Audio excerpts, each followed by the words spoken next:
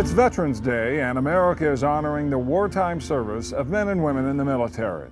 Please make it known to their hearts that this country and our nation honor, appreciate, and thank them for their sacrifice and service. Give them assurance that they are not forgotten, and hope that they will feel our enduring gratitude. In Grand Prairie, the city opted for a live-streamed virtual setting because of COVID-19 concerns. COVID has changed things. We did this Memorial Day. We'll do it today. We'll see what Memorial Day is like when Memorial Day comes.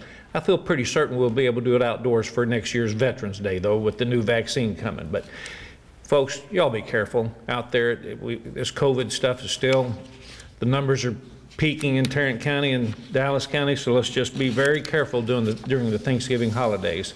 The service members we honor today come from all walks of life, but they share several fundamental qualities that they possess: courage, pride, dedication, selflessness, a dedication to duty, and integrity. All those qualities needed to serve a cause larger than oneself. 56 Grand Prairie service members are on the roll call of heroes who have died defending our country. Okay, are you motivated? Yes, I'm motivated. Are you dedicated? Yes, I'm dedicated. Grand Prairie Police are helping a local church teach young men how to make better choices. On Saturday, they joined a men-to-men conference at Faith Fellowship Baptist Church, a congregation that recently lost 2 young members to street violence. And I want you guys to understand that we're here to help, and we're here to encourage and to make sure that you are successful. The officers shared experiences they had as youngsters that kept them on the path to success. Don't pick your friends by, are we going to smoke tonight? Hey, you got that dream. Hey, we trying to chase multiple different women. Don't pick your friends by your addictions, because your addictions will lead you to failure. But when you pick your friends by your aspirations, you'll make it. I've been in a courtroom one time where I've seen an officer say, I cannot prove this. Many of the young men in the pews wanted to know how to act if they get stopped by police. Yeah, don't try to fight it in the streets. If somebody gives you a ticket or places you under arrest, don't try to fight it in the streets. Fight it in the courthouse. Own up to your mistakes.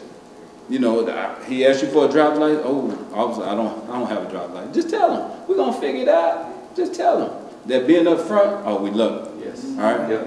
We love it because that shows that you have you have a good attitude. And a former pro football player offered the youngsters this game plan for success.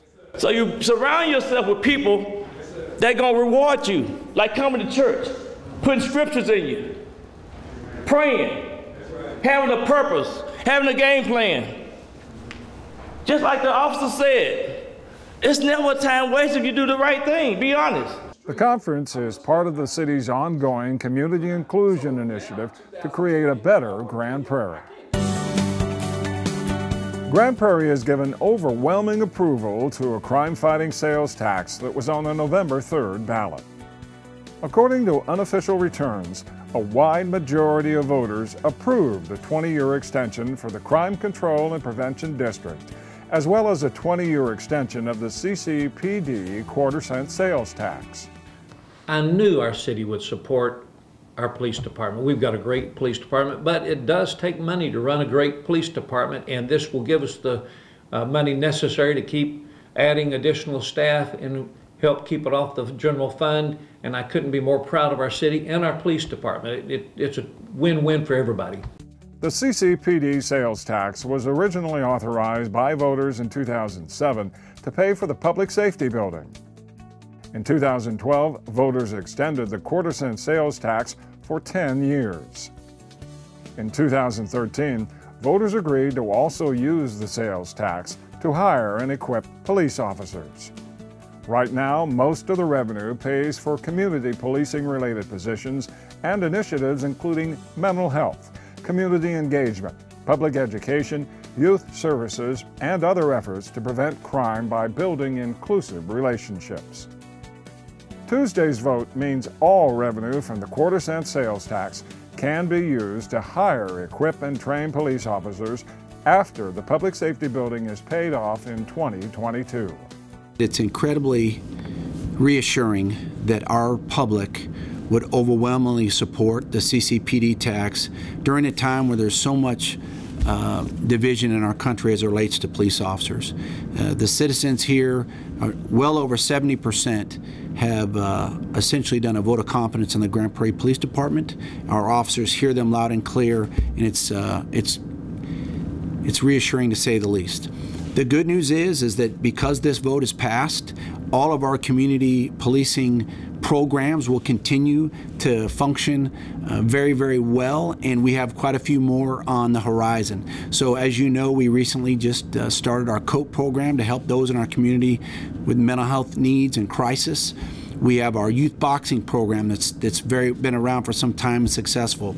But also all the officers, the bike patrol officers, the mounted patrol, our sex offender registry, the 40-plus programs that we have to build relationships with our community, the Cops and Kids Fishing, Unidos, the list goes on and on.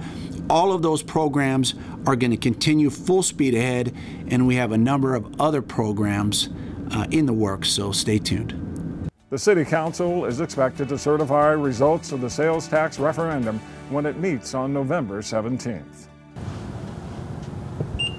The Grand Prairie Libraries have introduced a new service that offers customers of all ages access to a dozen brand new tablet computers, now available for free checkout at 2 of their locations. The only requirement is a Grand Prairie Library card. We are thrilled to offer these new tablet stations at our libraries. Now, the tablets are ideal for surfing the web, looking at social media, or watching videos. There are 2 tablet stations, one at Maine and one at the Betty Warmack Library. They both have 6 tablets on them. The great thing is this allows people to use the internet, but in safe social distancing environments all over the library, not just at our tables where we have our established PCs. So you can go into a study room, one of our sitting areas, and use them anywhere in the building. Syme says each one of the tablets is equipped with several popular software applications and programmed to adjust accordingly depending on whether it's being used by a child or an adult. A parent can check out one for their kids, but kids cannot check out an adult-level tablet. They check out for 2 hours, and once you bring the tablet back to the station and put it in place, it wipes that tablet clear. All your logins and passwords to any of your accounts are gone, and it resets to its regular setting before the next person uses it. For more information about the new tablet service or any Grand Prairie Library program, please visit gptx.org/library.